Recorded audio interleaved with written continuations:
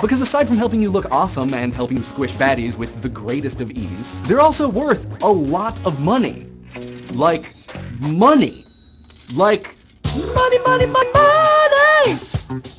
Money! Yeah, like walking around buying stuff money, like you can make a living money, like economists studied stuff money. Most types of gamers have probably had the experience of, say, walking into a shop in some Zelda game, and you're like, ooh, new shield. And then the shop owner is like, that will be 200 rupees, please. And then you're like...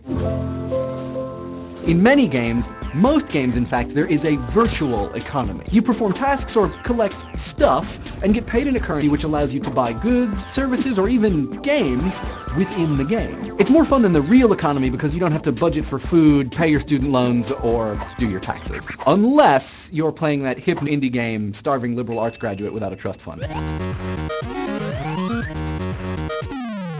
Now, virtual economies are nothing novel. They've had a place in video games since long before Mario was using his noggin to bust open floating question marks for that sweet golden loot.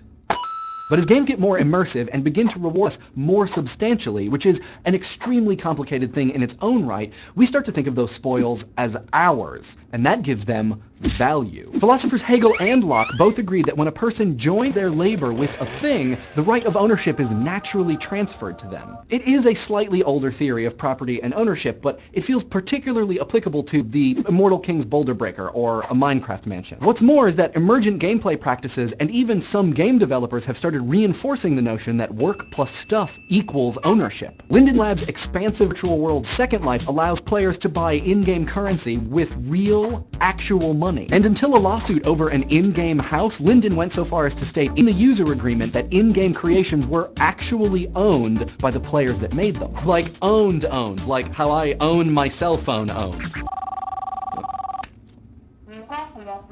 Yes? No, my AOL dial-up is working fine. As a result, at one point, the sale of Second Life goods was a multi-million-dollar industry, with several entrepreneurs making 1 million actual, real dollars. A more illicit conversion of fake gold into real smackers happens in World of Warcraft. Small companies labor to gather gold or awesome loot and then sell it at a premium. Gold farming, as it's called, is strictly verboten by Blizzard, but is popular enough that many in-game items actually end up on eBay. And cost comparison services have been created to help non-gold diggers get the best deal. That's right, virtual gold bargain hunting. It is a reality TV show just waiting to happen. Tons of games have amazing virtual economies, like EVE Online with Interstellar credits, Ultima Online, and even, in a weird way, some Zynga games. But it's with Diablo 3 that Blizzard really changed the game. The weird, theoretical, dollar virtual trading game within a game. Along with Diablo 3, they've opened an official game item auction house. There, players can trade their character's gold, or real dollars, which, I mean, let's be honest, they're kind of virtual representations themselves, for arrangements of pixels and bits which make up in-game objects. Now, the super double official developer-supported auction house isn't important because it decriminalizes an already rampant practice. It's important because Blizzard has essentially confirmed that in-game objects have real-world value. From here, the line between virtual economies and real ones will continue to get more pixely and weird. Especially because Blizzard is going to profit from every real dollar transaction made at the auction house. We tend to assign value to objects and ideas, like your car, a very expensive grill, the IP to Dawson's Creek, or that patent on toast that you have. I don't know that that one's gonna hold up, you know, legally. But in-game virtual objects sort of straddle the line between objects and ideas. You can't really hold them or put them in a safe. You probably worked super hard fighting a million demons to get them, but you can't really claim that you created them. So for now at least, while our laws sort of stumble around the nuance of their ownership, they still retain a value. I mean, clearly, Blizzard has admitted it. The fact that these virtual objects have real-world value is a weird, bitter, resplendent potion for some people to swallow. I mean, Diablo 3, World of Warcraft, Second Life, these are just games. But so is golf. And have you priced a good pair of clubs lately? It is not a bargain. So maybe the next time someone wants to give you a hard time for playing too many video games, you can legitimately tell them, be quiet. Shut your face. I am working on my investment portfolio of magical swords. What do you guys think? Does a player own the objects that they work to acquire in a video game? And should they be able to profit from their sales? Let us know in the comments. And if you really want a challenge, you could try to find the subscribe button with your eyes closed. Nope. More left. More your other left. Yeah, you got it. Raise your hand if you shared our video about Facebook on Facebook. Let's see what you guys had to say about last week's episode. There were a lot of people who claim to not have Facebook accounts, and I don't want to say that I don't believe you, but also I kind of don't believe you. In response to Mr. Zarlable's comment from a couple weeks ago, I find that it's actually really important to approach a lot of the stuff that we talk about with a positive attitude, because if you immediately write it off as meaningless, then it makes it hard to really dive into something and find out what about it is really important and exciting and why the people who like it do like it. It's kind of like that Louis C.K. sketch where he says that everything is exciting and no one is happy. There's a lot of negativity that is shoveled onto internet culture and all the related stuff.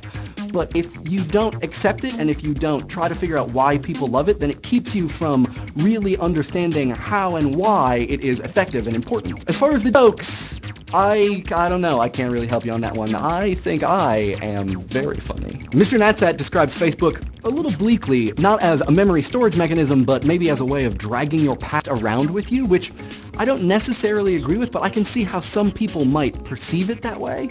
So really interesting. Leon K. 1984 describes Facebook as a kind of biographer, which is really interesting and maybe kind of apropos because, like a biographer, you might leave some things out and emphasize some other things. Who knows, maybe in a little while there'll be some software where you can just push a button and it'll print out your biography. Azrael Dominov makes a really interesting point about Facebook being a kind of memory bank where you can view your memories in the context of other people's memories, which I'm gonna have to take a couple days and think about that one.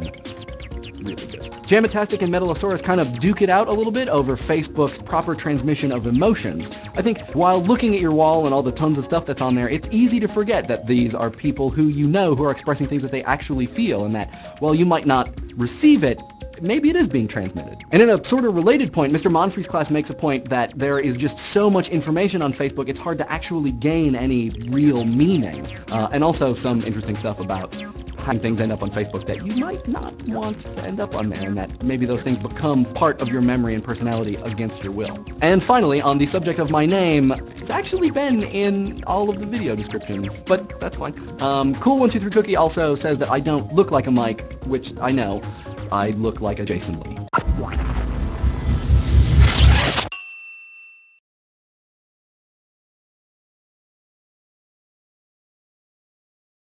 Here's an idea. Without Facebook, you might not know who you are. Since we're pretty confident you already know what Facebook is, we're going to spend this part of the episode looking at photos from my recent trip to Portland. What you might not know, though, is how big Facebook really is. As of a few months ago, the social media monolith had over 955 million worldwide users. And of those, 552 million of them are active daily. For comparison, that is roughly the populations of the United States, Australia, the United Kingdom, Spain, Germany, and Italy combined. And not one of them knows what poking does. All of these people are uploading 250 million photos a day, clicking the like button 2.7 billion times, and playing Words with Friends instead of filing those TPS reports. Yeah. Get back to work. Facebook is for connecting with your friends, letting people know what you're up to, and creeping on your pals like a creepin' creepo. Oh, and also using Timeline to create an imagified alternate digital version of yourself, thus offloading the less pleasant parts of tending to your own memories.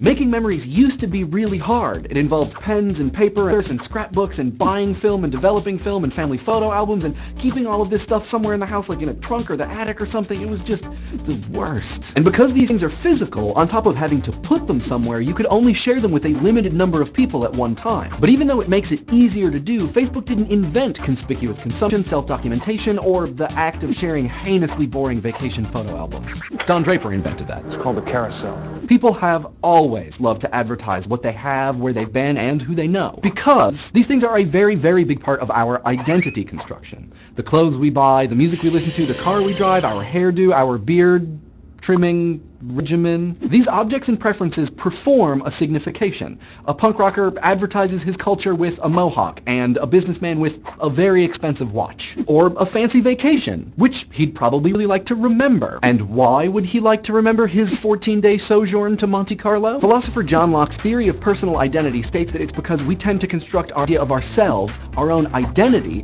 based upon what we know and remember of our past experiences. Things which we can't or don't remember, then, are not part of our identity. But here's the thing. Facebook does all of this memory and identity construction stuff, and it sort of does it a whole lot better, and to a degree of dissemination that was impossible before the internet. It's tough to say, and estimates vary depending upon who you ask, but the average human brain can hold somewhere between 1 and 10 terabytes of data. Facebook does more than that in photos every hour, and it does it better. Well, better. Actually, yeah, better. No quote fingers better. Just better. I mean, our memories are actually pretty bad. Think about it. If iPhoto had to stop and be like, give me a second, every time you asked for those photos from the Grand Canyon, and then gave you this blurry mess where, like, some of the colors are wrong and your friend Dave is there even though he was visiting his mom in Cleveland that week, you'd be pretty miffed. Facebook is doing for your memories what Google did for simple facts, lyrics to songs, and the casts of movies. Which is cool, because like Jeff Goldblum and his closet of all the same suits in the Y, you can use those brain parts for other stuff. Like Adventure Time quotes, or ukulele songs, or both. It's Adventure Time, come on and grab your friends. But here's the other thing.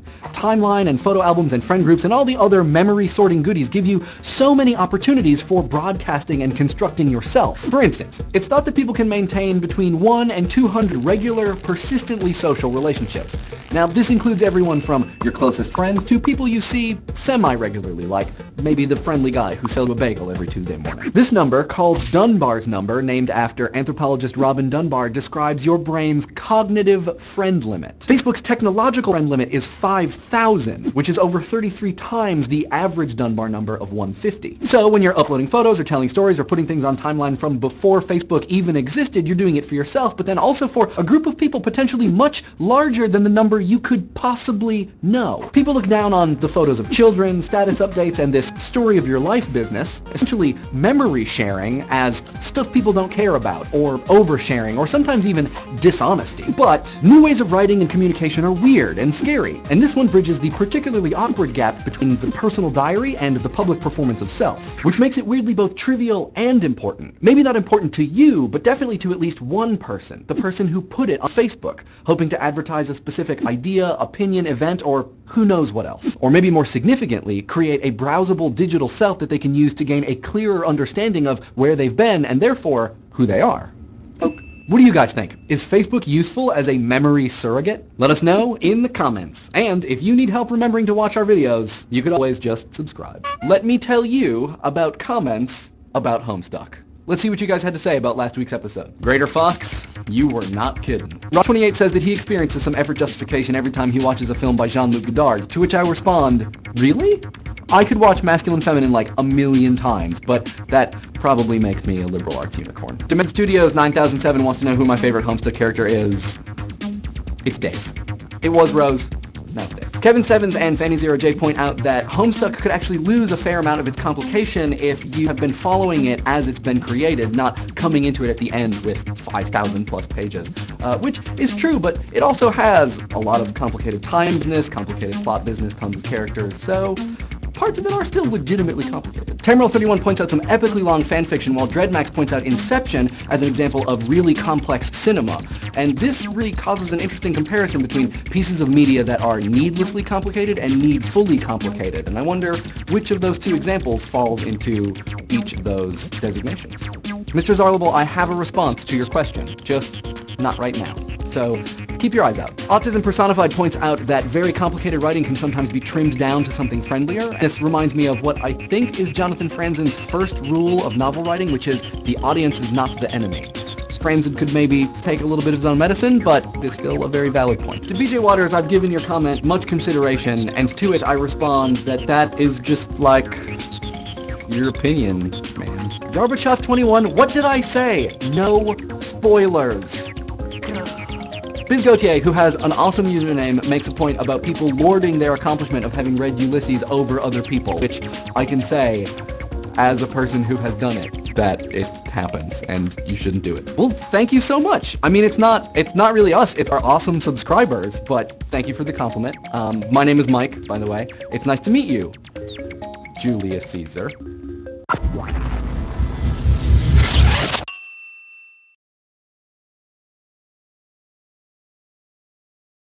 Here's an idea. Homestuck is the internet's Ulysses.